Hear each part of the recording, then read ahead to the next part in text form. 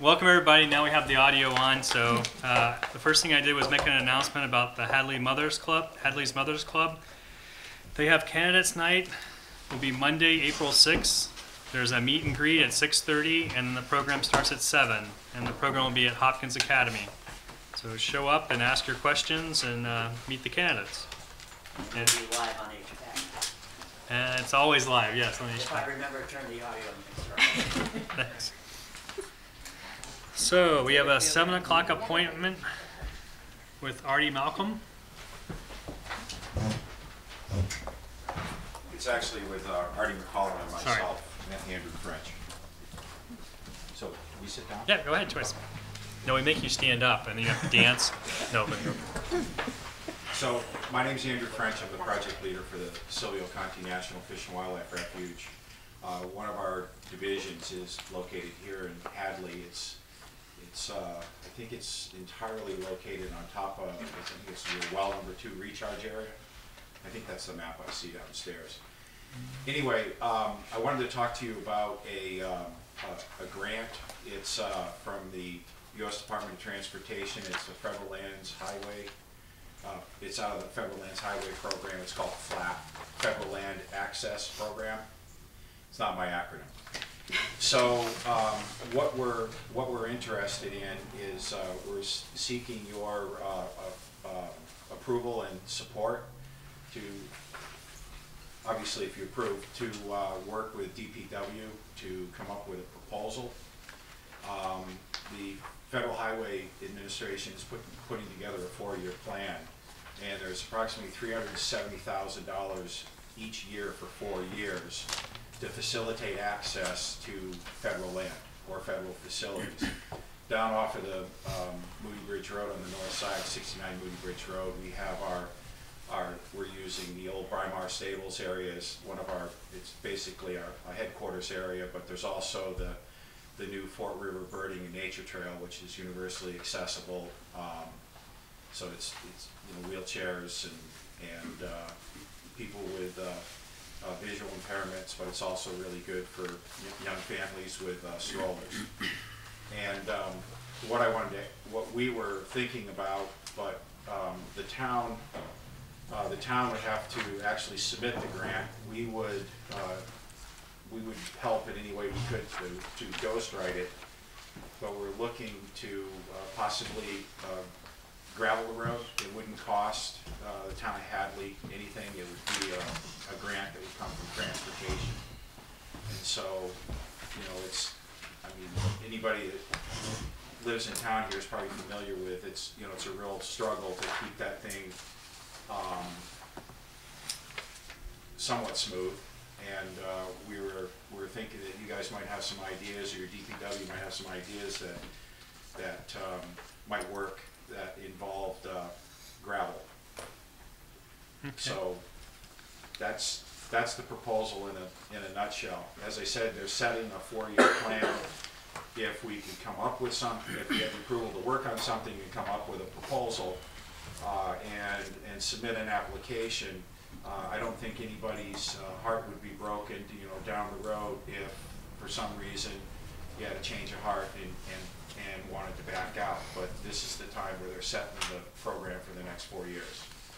Okay. And it's not money that can benefit us. I mean, we can't use this money on federal land. It can be used on non-federal land to facilitate access. Okay. So from what end of Moody Bridge to what end of Moody Bridge? I see it, but can you give me the boundaries of, is it at the intersection of Moody Bridge and It's from South Maple Blacktop to Street? Blacktop. Yeah, it's from Blacktop to Blacktop is where it is. Oh, Blacktop to Blacktop. Yeah, because Moody Bridge Road comes around, curves, and then right before the refuge lands here. Okay. It turns to dirt, and then it's dirt all the way until just goes right about that curve. So it's about 3,200 feet. You just pave it? You've already No, measured it? I actually, a couple of years ago, I mentioned paving, and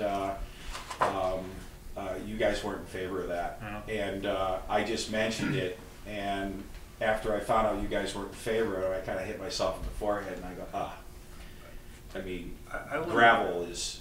I wouldn't be so much inclined to say pave it with Bibis, but stone and oil would be an idea that we've kind of been mulling around on all our dirt roads anyway, as it is, you know. It's your road.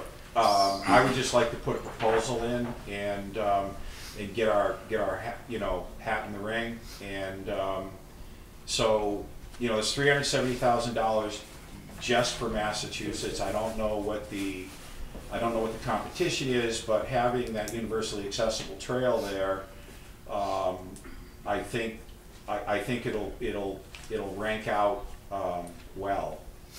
And so, I mean, I did talk to the transportation representative at Fish and Wildlife Service who helps us work on these things, and had sort of mentioned that we were coming to you guys. Obviously, we would need to come to the town, make sure the town is on board before we start proposing something. But just mentioned this as a possibility, and it said it seemed like a good one that would rank, could rank highly. in his scope, he's since transferred to the Northwest, but his scope was for 13 states in our region, so he was drawing from a pretty good sample.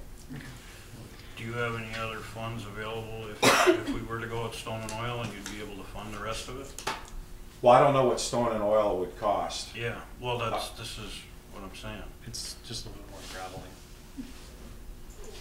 So I guess what we're saying is, I think we're all on board. So I think we're ready to tell you we would definitely like to participate in this and look at different Okay, I'll things. see you. Thanks. Just out of curiosity, could you point out so people could see how much of the land around the road project is actually owned by U.S. Fish and Wildlife right now?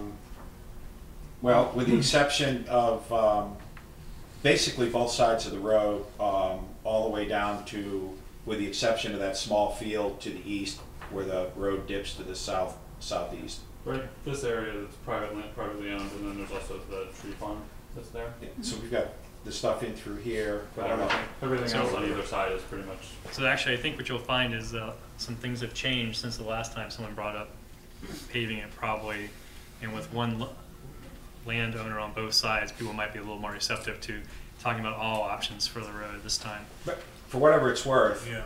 my preference is that it's not paved for the reasons you guys, the board passed along through Mr. Nixon a couple of years ago. That is right on the money, but it's hammering our vehicles. Yeah, but if you gravel it, you're still just gonna be having to grade it and maintain it. I've got 40 to 50 miles of gravel roads in different parts of this region that are on refuge land, so I understand that, and this Moody Bridge Road is particularly a little challenging given the substrate. So to get the ball rolling, as you said, how specific do we need to be relative to the top coat we're looking for? I mean, we need to get an estimate as to what the cost would be, so we need the town to give us an approximation of DPW to say we think it would cost about this X amount, so we can see that. I will be in the process of starting to essentially ghostwrite the grant. I've looked at it. It's hugely extensive one. It's about 6 pages or so. I obviously need to come to somebody on the town, whether it be the select board or somewhere, or DPW, and talk with them, in more in depth, so that everybody is in agreement and understanding. I believe it's due mid-April, April 16th, 17th, something to that effect. So that's part of the reason that we're coming now, to give us a little bit of a heads up, so we're not coming at the last minute.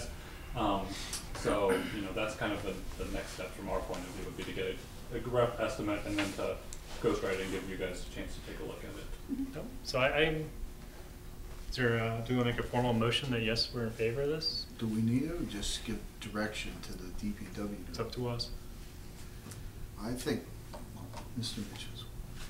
Is there any other strings attached to this with the town? That the town loses any control, rights, or anything to do with this? Or is the taxpayer going to pay any kind of monies into this? There, Go ahead. I'm sorry. There's absolutely no strings attached to it. As I said, there's $370,000 per year for the next 4 years that they're going to spend somewhere in Massachusetts. So if they don't spend it in Hadley, they'll spend it in one of the other communities in Massachusetts. And we'd really like to see the road improved, but not so much that it turns out to be a back road. Hang on. Well, no, Yeah. just for Yeah. racetrack. I'm amazed at how some people sail through there as it is. Yeah. In the condition it's I have one other question. If the town chose to close the road for the winter months because of the high maintenance, would that bother you folks at all? Can you Do you guys close roads? Yes, we do. We can. Right. We have some we do close, but we wouldn't close off access. We would probably close off the longest part of the road, and you'd have to come in. Come around from the other way? west. That's not a problem. Yeah. In fact, I started doing that anyway. Come in from Pothole Bay- related incident. Yes. Bay No, but roadside. Yeah. if it was to be regraded, gravelled, and stone and oiled, the maintenance issue would be pretty much gone at that point. Not to get into design at the meeting, but I was actually looking at something that I've done in the past. I put in some bigger, had a little bit more of a bed under there, and then did all that. Yeah. So, Well, but we'd you know love to work with the situation over there DPW. with the clay, so it's throughout the whole So I road. think we're all in agreement. Yeah. We're on. We'd like Okay. to talk to you more. Go ahead and start. Mike Klamoski is the person to talk to, and Mr. Nixon, Okay. and we'll go from there. So we'd like to just jump right into it. That's not That's fine. like next week? Yeah, we're around. Okay. Well, thank you very much for your time, and Thank I you. would like to invite you to come out to 69 Moody Bridge Road and take a turn around the trail. It's nice. It's gonna be nice this spring because we've restored quite a bit in the way of different types of wetlands out there. So when the amphibians start singing, it should sound nice. Okay. Thank you. Thank you very much. Thank you very much. Good night.